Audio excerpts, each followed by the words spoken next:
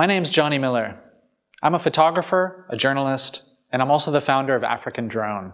I'd like to show you how the use of drones, and also satellite imagery and sensor technology, is helping us analyze cities in a new way, and also a more affordable way. The SDG 11 says, with sound, risk-informed planning and management, cities can become incubators for innovation and growth and drivers of sustainable development. But how do we perform this planning and management? Patterns in the built environment, like transport links or invisible movements of services and data, these are all systems.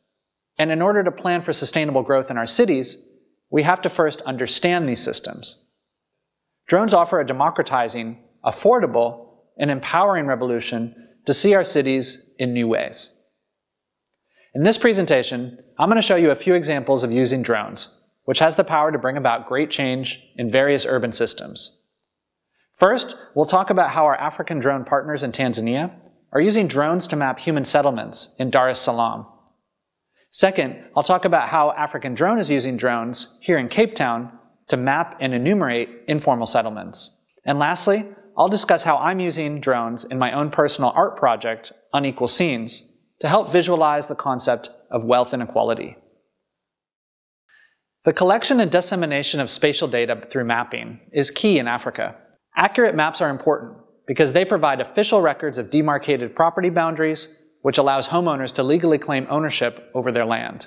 It also allows city planners to plan for services and service delivery, plan for disasters, and mitigate risk. Previously, aerial maps had to be created in a couple different ways.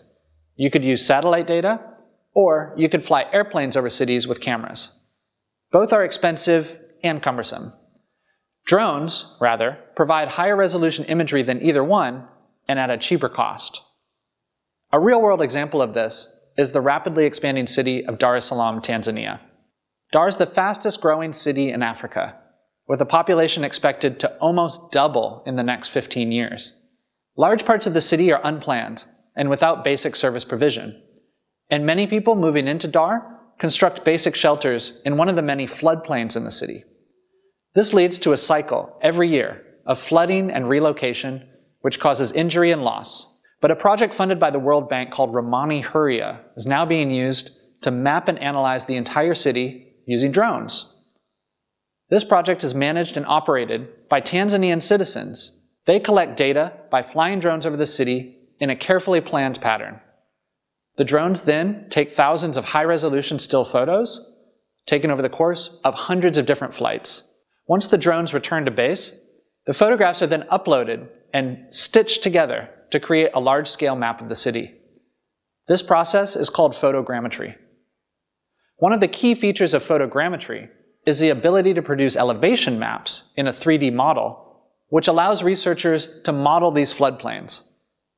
This means that city planners can immediately detect at-risk developments, they can plan for service delivery, and they can mitigate risk. Moreover, the local Ramani Huria team members are learning valuable and transferable skills for the future. The data that's collected will be open and available to the public free of charge. And it's also important to note that the government of Tanzania, which is in charge of the airspace above Dar, has presciently seen the benefit of a drone-friendly environment and enabled this project to proceed. Another example of drone mapping is a project that African Drone is partnered with in the Western Cape province of South Africa. This project involves using drones and also ground surveying techniques to collect a variety of information on informal settlements near Cape Town. There's over 200,000 households categorized as informal in Cape Town. Enumerating these settlements, which means formally recognizing that they exist, is the first step in a very long process of legitimacy, and making sure that this survey is done accurately is of the highest importance, as matching the geographic location of each household to a specific GPS point is important in eventually assigning that household an address. Using drones is an innovative approach to performing this task, and South Africa is only beginning to use them in surveys. In fact, as far as we know, this is the first drone survey of its kind anywhere in South Africa. We first gained permission to fly drones over the selected informal settlements to create extremely accurate maps. This involved close coordination with the community, town hall-style meetings, and approval from a variety of authorities. We then perform the actual flights, taking hundreds of photos of each location and using ground control points in order to create an extremely accurate georeferenced image. This georeferenced image is essentially a highly detailed aerial map. Next, we provided these aerial maps to a ground-based surveying team. Each team entered the informal settlements on foot with a GPS tracker so that they could correlate their position on the ground to the image on the aerial map. Eventually, with the use of special GIS software, it'll be possible for someone to click on the aerial map and retrieve all the information about each household. This entire process, we hope, will greatly speed the management of data and lower the cost from what it was previously. Unequal Scenes is my photo project that I began in 2016. The problem I was concerned with is inequality. In the case of South Africa, the intersection of income, wealth, and race all combine in what's recently been declared the most unequal country on Earth. Inequality has also been dubbed the defining challenge of our time, and it stands in direct contrast to the stated SDG goal of creating sustainable cities. There have been some studies suggesting that inequality is bad for everything from health outcomes, safety and security, and even the economic growth of a country. High levels of inequality even threaten the very social compact between citizenry and the state on which our societies rely upon to function. The challenge that I found was that representing inequality in a photographic way, in one image, was very difficult to do from the ground. In Cape Town, where I live, there are high walls, trees, barriers, buildings, which make it very difficult to show inequality. It's very easy to show poverty, and it's very easy to show affluence, but to combine them together into one image was quite difficult. I actually had my aha moment when a video I took of Table Mountain with a drone made a friend of mine exclaim, "Wow, I've never seen the mountain look like that before." And that was the moment that I realized that drones don't even have the powerful ability to change and transform our perspective on the subject of our photographs. They actually have the ability to change how we think in general.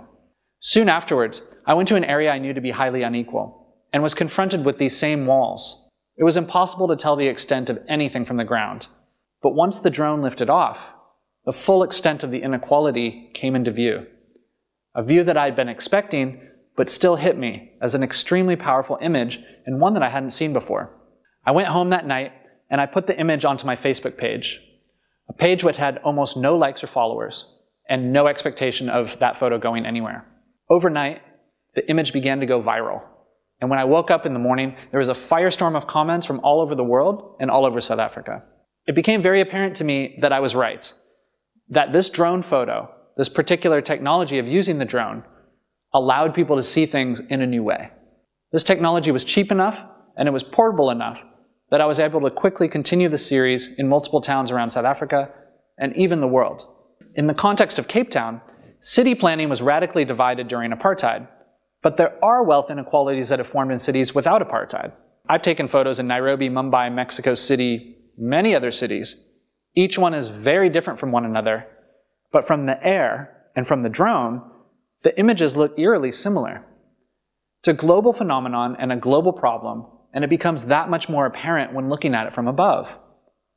It also helps us move past these preconceived notions that we may have of what a city is supposed to be and what we're supposed to believe about economies or urban planning, and allows us to see the reality of what these things look like on the ground. Other activist networks have begun to use drones, drone footage, satellite imagery, and social media to provide evidence in cases of conflict or social unrest. For example, the London-based organization Forensic Architecture has reconstructed events using found footage, satellite imagery, drone imagery, and the like, to challenge the official narrative put forward as truth. African drone partner African Defense Review does similar work in Africa, using drones and satellite imagery to reconstruct events in conflict zones. And that leads me to a point which is so important, which I want to end on, which is the case for deregulation. Because there exists a movement in various countries worldwide, and especially in Africa, to restrict drone use or to outright ban it. Sometimes this is through cumbersome licensing schemes. Sometimes it's by making it extremely and prohibitively expensive to gain a license, and sometimes it's just to ban it outright. Oftentimes, these restrictions can be got around through outright corruption, which compounds the problem. This should be pushed back upon forcefully by civil society.